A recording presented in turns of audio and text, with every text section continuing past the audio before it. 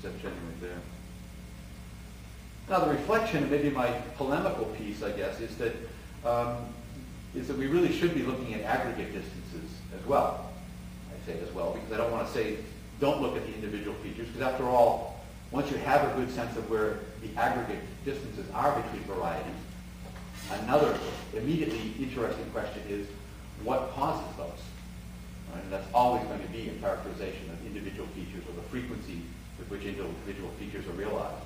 By a feature, of course, I mean something like the pronunciation of a phoneme or the application of equivalently the application of an allophonic rule or the frequency with which that's applied, etc. We are not bothered here because we're looking at a very large amount of data that there will be counter-indicating features. Those will exist. There will be people that have, given the mobility of the U.S. even in those days, there were counter-indicating, possible counter-indicating features. Not because the people had moved, the LAMSAS field workers were careful about that, but because of contact, okay, because people had served in the Army, for whatever reason. That's not a problem if we're looking at enough data. In fact, we can characterize how much data is necessary by looking at the degree at which data items correlate and looking at the reliability you get given the correlation level you find. And a final point that I think points, final reflection that points to the need to look at a linguistic variety rather than just individual features is that we use that so often theoretically. We talk about the variety that is spoken in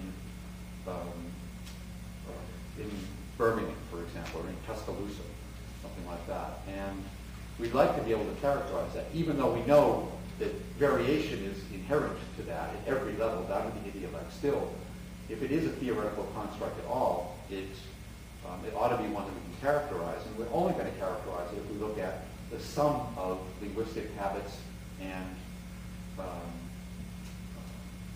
customs that are in use in a particular place.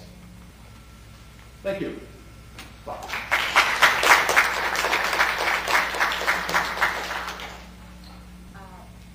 We have 5 minutes left, and we can take questions while we're computers. Are there any questions for John? This was really fascinating. I learned a lot from this. And I just wondered if you have any advice for those of us who are sort of on the ground. Does this have applicational value outside of corpora analysis? Some advice.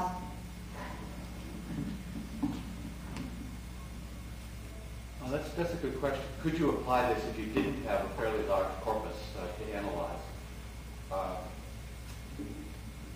At this stage of the game, I think it would be very risky, frankly, because you wouldn't know how to interpret.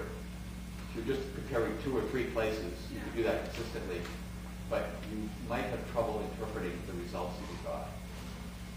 So I think at this point it would be a risky thing to do, based on just 2 or 3 places.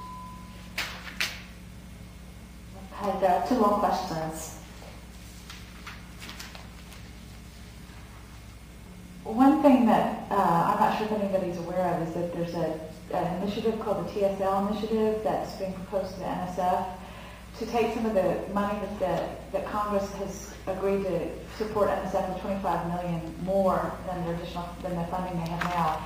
There's a group that's trying to organize a bid, and they're sort of floating what's called a white paper around NSF to make it an initiative within linguistics so that they get $5 million of that money to support pretty much what you're talking about with data sharing, so that it would support large-scale projects that result in the public sharing of data. And obviously there's a lot of corporate-based interest in this, and most of the people that are on the panel, a lot of the ones that went into drafting the initiative were people that deal with a lot of corpus data. But there were also sociolinguists and phoneticians on that panel, and that have provided some ways that data could be shared. And so there may be a good motivation both to do research that would allow us to move to that level where we have data from a bunch of different areas, and there might soon be a lot more availability of that if this gets passed. And one of the things they need is for a lot of linguists to support this initiative, to sort of be thinking about projects that might use this so that when the NSF decides on whether to fund this initiative, there are proposals that can be turned in. So I think we're moving in that direction. Just for people that might be interested, think of a proposal. Any comments from Joan? It would be fantastic, and if you need a letter of support from the Dutch Science Foundation, I think I can get you one. And one more question.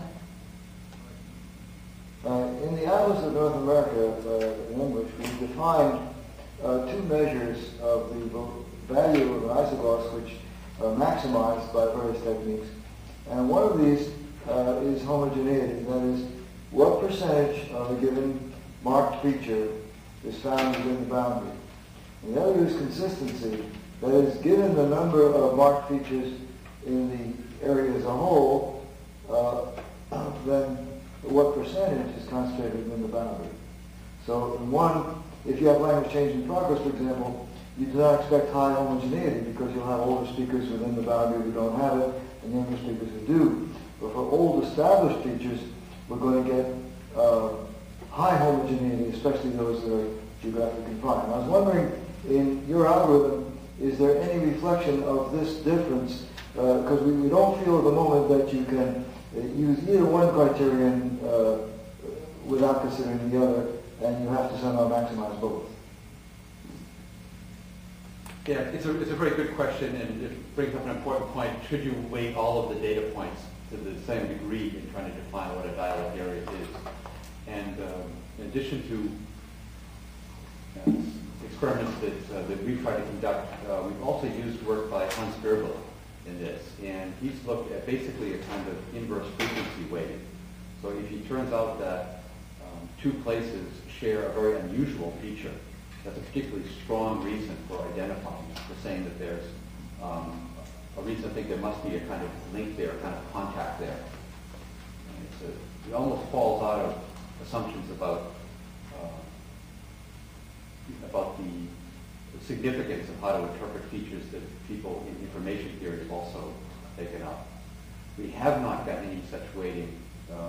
That's the only weighting that we've used significantly. So in the paper on the